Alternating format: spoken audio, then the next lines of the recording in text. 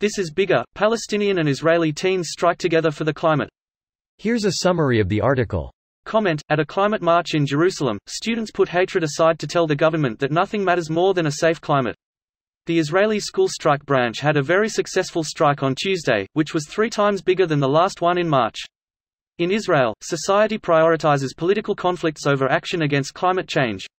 Until Russia allows us to rise together, I will strike for the climate alone. One of the so-called arguments I tend to hear a lot in the news is that climate change is too pricey to act against. We need your help. Climate Home News is an independent news outlet dedicated to the most important global stories. The evidence of climate change is all around us and scientists' warnings are increasingly scary.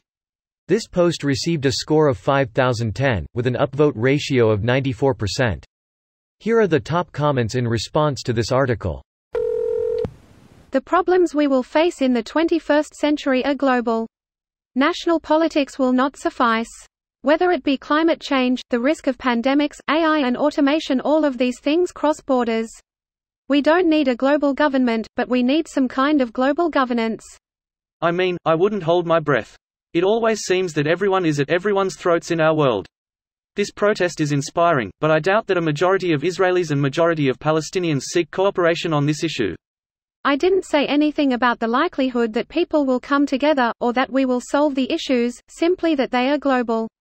Whether it is likely or not, it is absolutely necessary if we all want to survive. This is beautiful news. I know it will take considerably more to solve the issue, but seeing the new generations of both sides working together despite the fairy tales and propaganda that their governments sell them every day is heartwarming. Hopefully, a step to a better future. Holy shit, is this what will bring the next generation together? Is this the light at the end of the tunnel? I wish this event was publicized more. I would have gone to it. Although the crises in the 21st century will truly be horrible, I hope that at least we will cooperate to solve them, laying down our weapons in the process. Yeah, this should be publicized more. An unified secular Israel-Palestine country would literally be the best thing to happen in the Middle East in a century. I mean, I think we need to cooperate, and we definitely need secularism, but I really doubt that after 70 years of conflict, a unified state is even possible. Too many people hate each other on both sides. Most young people want to work together regardless of race, gender, and religion. It's the old folks that keep driving spike in between us. Think it's time to force anyone above the age of 60 into nursing homes. Hard to debate which side is right and which side is wrong when both sides are underwater.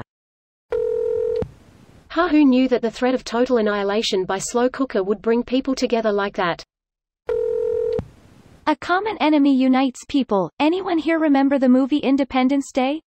This isn't a problem that can be solved by crazy people flying planes into things. I really hope this next generation of Palestinians and Israelis can figure something out. As the son of a Palestinian immigrant that cannot fathom having a solution with Israel in the picture, I feel that there is a potential solution in sight. It has to stop. This video was automatically created by Reddit to speech. The article and comments in this video were selected from Reddit according to their upvotes, and any paraphrasing was performed by smmry.com, without any human intervention.